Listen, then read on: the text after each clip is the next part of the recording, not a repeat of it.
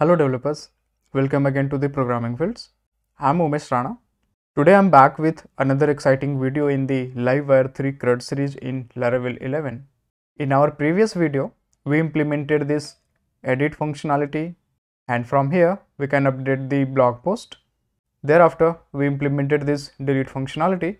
So on every delete, this will ask for the confirmation, and if you will confirm, this will delete that post. Alright.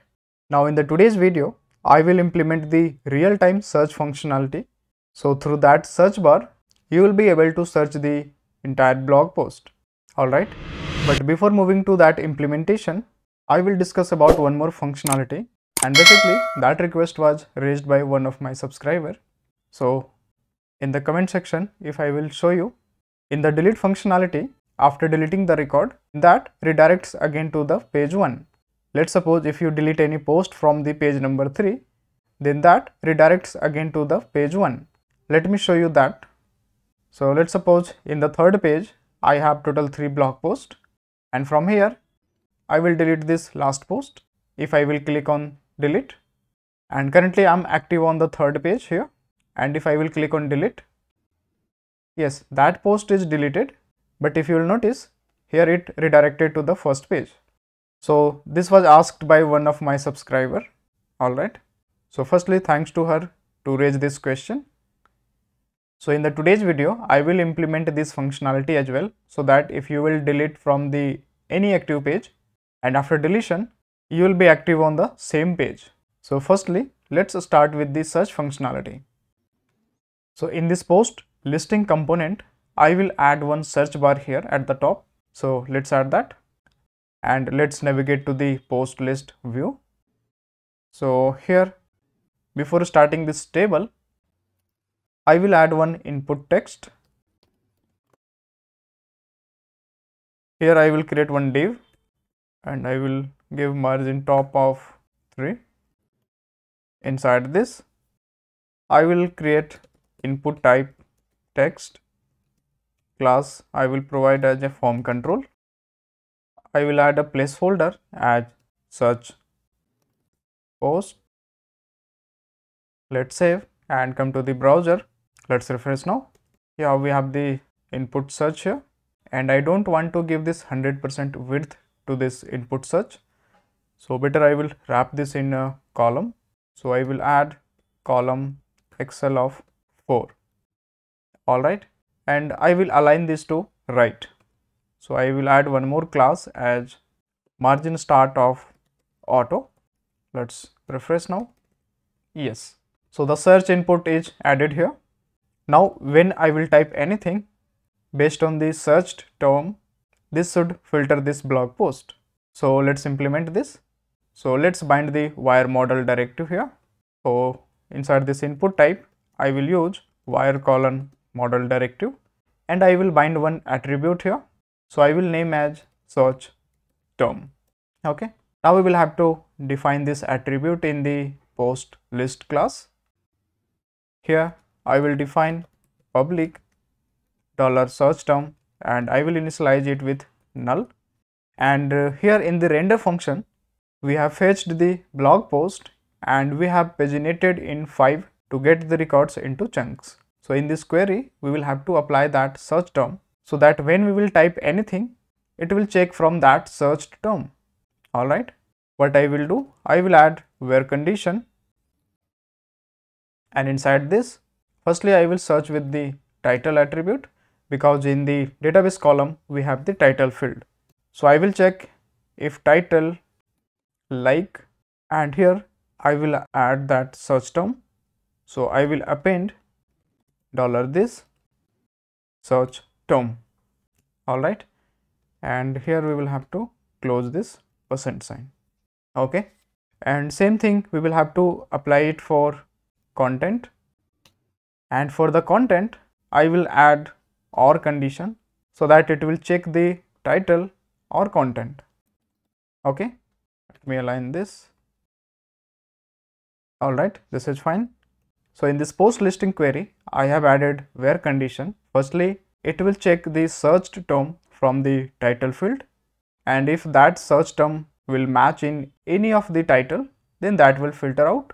And similarly, I have added one more where condition in the or form, so that firstly it will check the title and also it will check the content.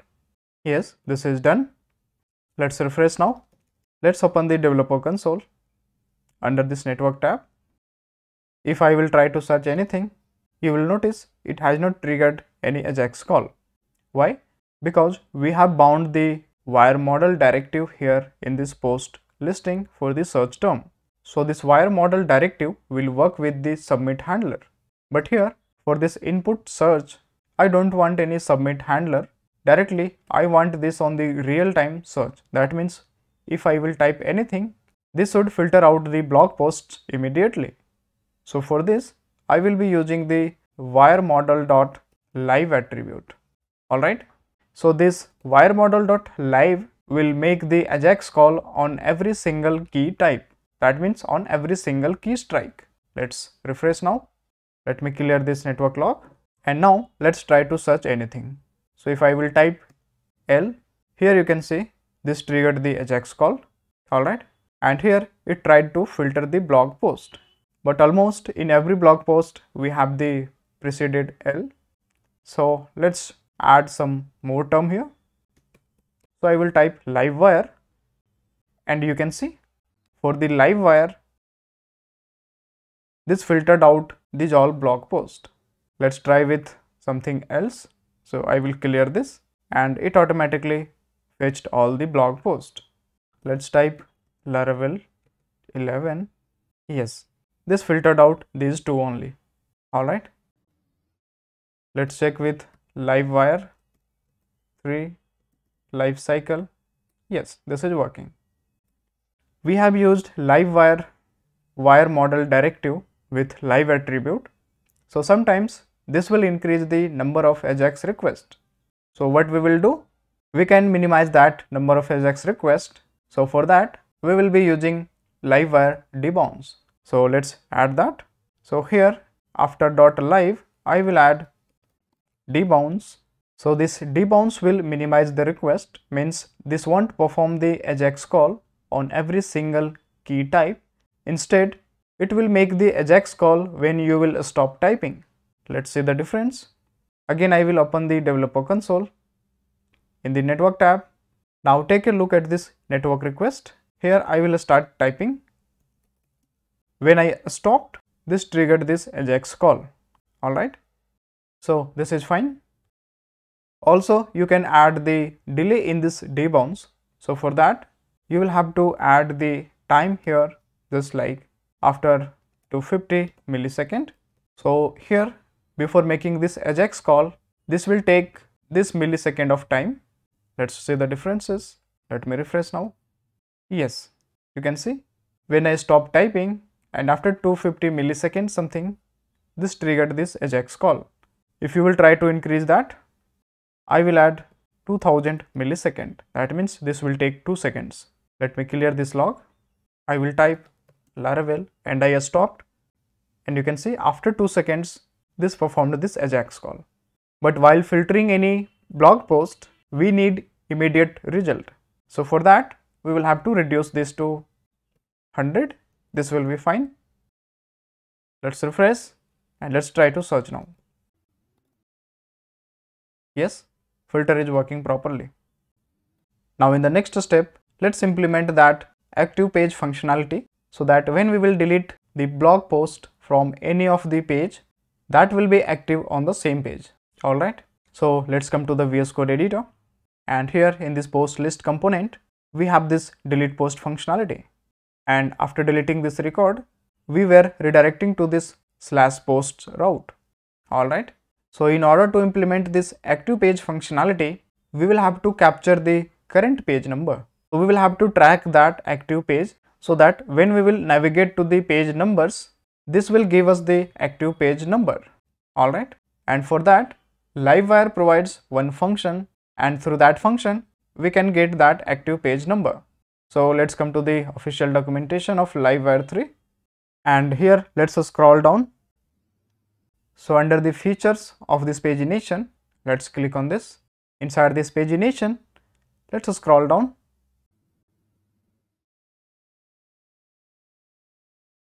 Here we have the hooking into page updates. So Livewire provides few hooks, and by using these hooks, we can perform the after or before operations. So regarding the pagination, Livewire provides two hooks. One is for updating page and another is for the updated page. So this updating page hook will be triggered up before the page is updated, and this updated page will be triggered up after the page is updated. So we will have to use this updating page hook in order to track the active page. So let's add this hook. So inside this post list, here I will create one function as public function updating page. All right. And this function will track the active page from pagination. Here we will have to capture the active page. So I will add one parameter, let's suppose page number, and I will add dump and die $page number. Okay, let's come to the browser.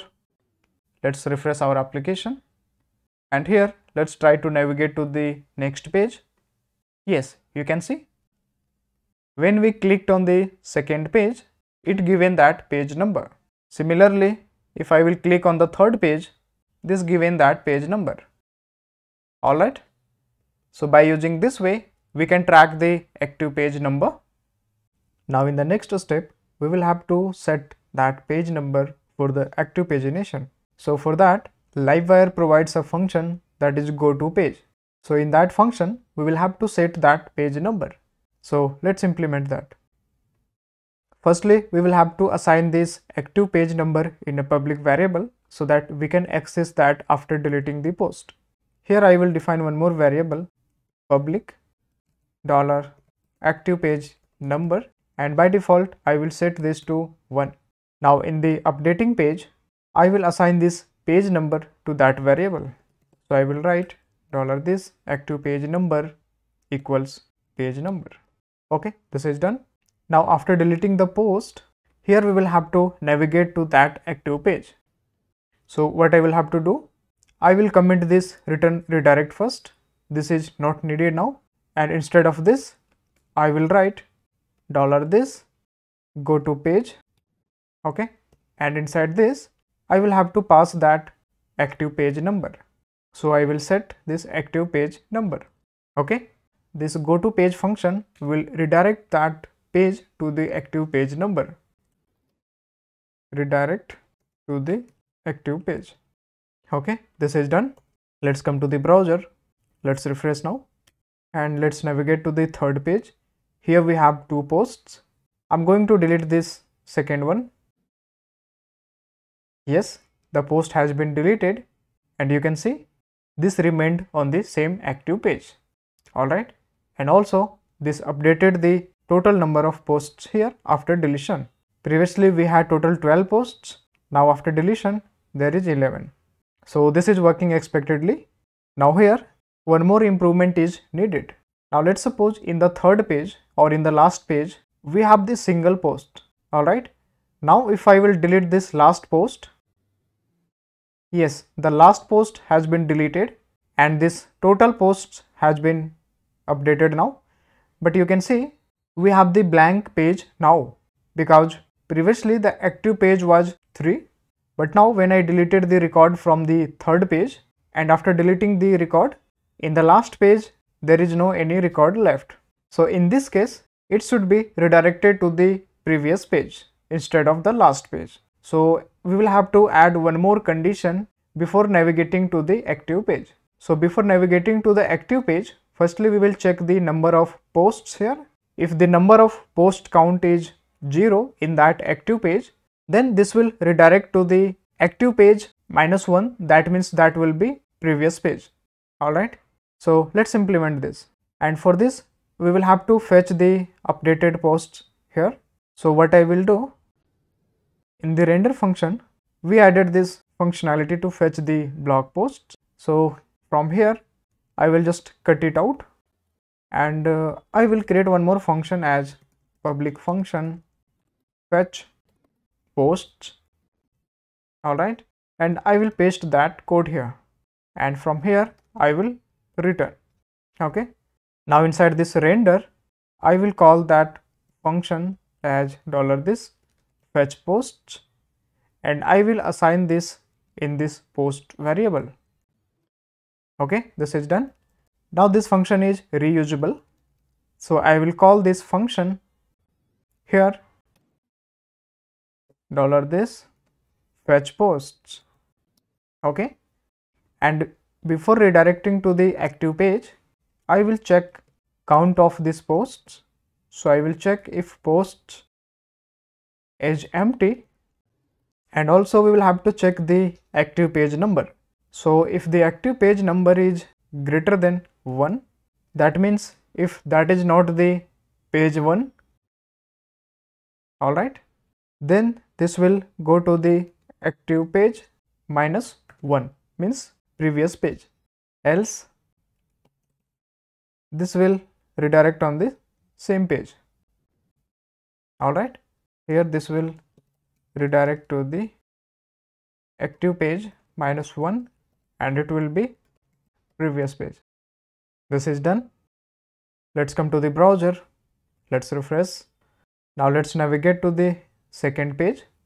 In the second page, we have total 5 records. So better I will add one more post here. Livewire test blog.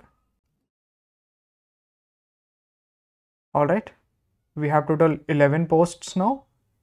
Now let's navigate to the third page. Yes, in the third page, we have the only one post. Now if I will delete this post, and we are currently active on the third page, let's delete this.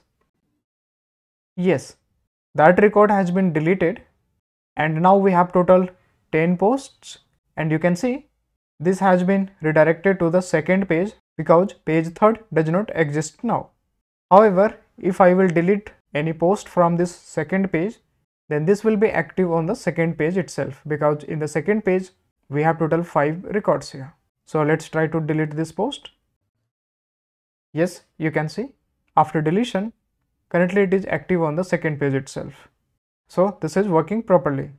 So finally we have implemented the search functionality, and we have added the active page functionality in the Livewire pagination. In the next video, I will add the sorting functionality in the table header, so that this will be a complete data table kind of thing using Livewire. You will have the sorting, pagination, and the search functionality. All right. And regarding the source code of this mini project, I have already created a GitHub repository, and I will provide that GitHub repository link in the video description box. So you can check out this. Here inside repository, I have this Livewire 3 single page application for the CRUD. I will give this link in the description. So if you need it, you can check out the source code from here. So thanks for watching. See you soon in the next video. Until then, happy coding.